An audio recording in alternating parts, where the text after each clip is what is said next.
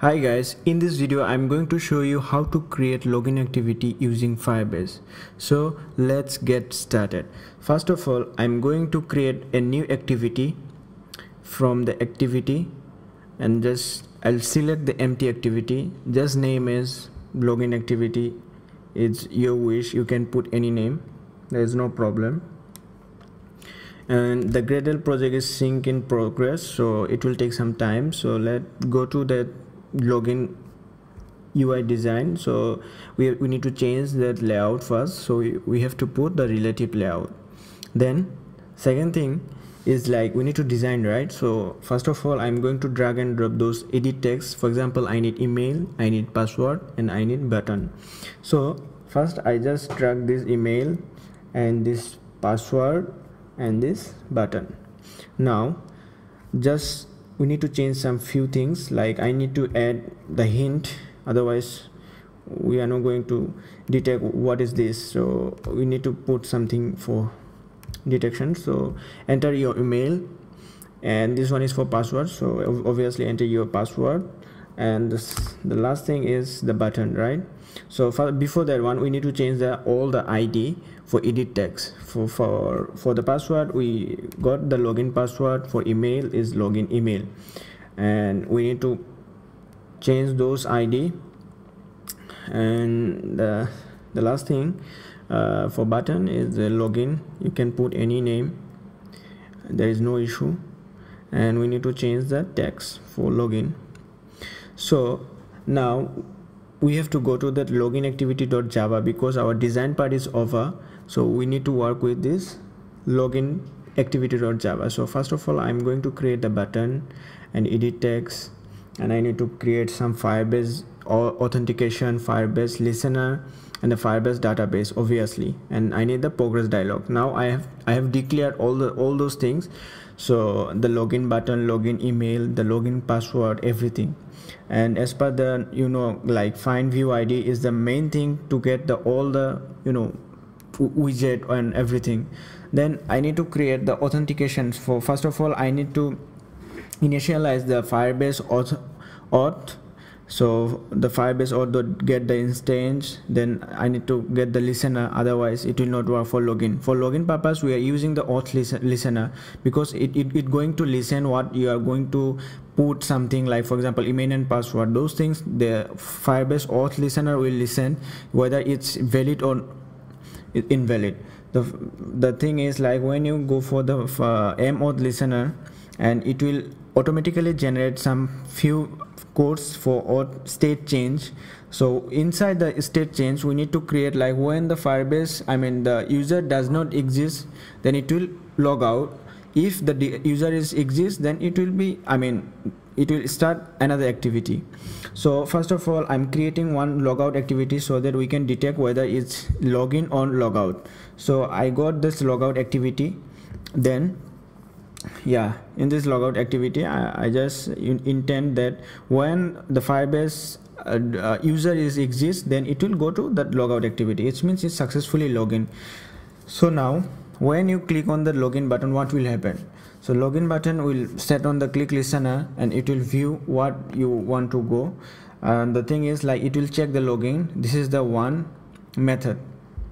I'm going to create one method is check login. You can put any name, there is no issue, it's up to you. Now so now I'm going to create the string. So I'm taking the email and the password as a string so that it can get the text and convert into that string, and it will trim. When it is done, then we need to go for the if statement. When the text util, the same thing we have done before in the registration project. The thing is, like when the text util is empty, not empty, because we created in the first one. If the text util is not empty, that email part, the password part, then the action will perform. And when the condition is satisfied, then our login progress, the progress dialog will appear, where the text will come like checking your login. And the second thing is Okay, this is the some part for the progress dialog, so you have to show. And the thing is, now our mauth Firebase, I mean the mauth is going to sign in with the email and password. This is the predefined method, so I have to put the email and password and complete your listener. Now new on complete listener, then it automatically create this on complete task.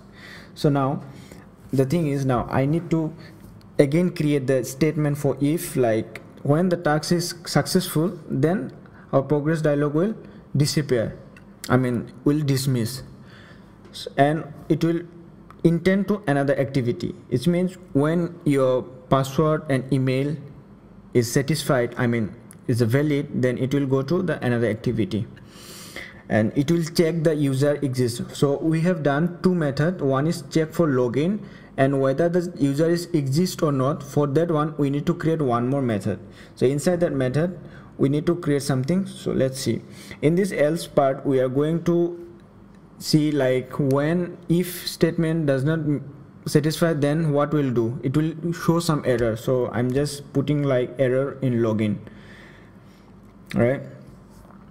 Okay, then yeah, then we need to create the check user exist method. Yeah, so now what will happen right here is like we need to create a current user ID. I mean for current user, I mean for the auth listener, the for auth Firebase, we need one current user and his ID or her ID, so that we can detect the from which database it's coming from. So we took this string as a user ID, then the database reference, then add the value listener and the new value listener, and it will create automatically some bunch of code where we mention some if statement where when the data snapshot has child is a user ID, then it will intend the login intent and it will go to that login activity to logout activity.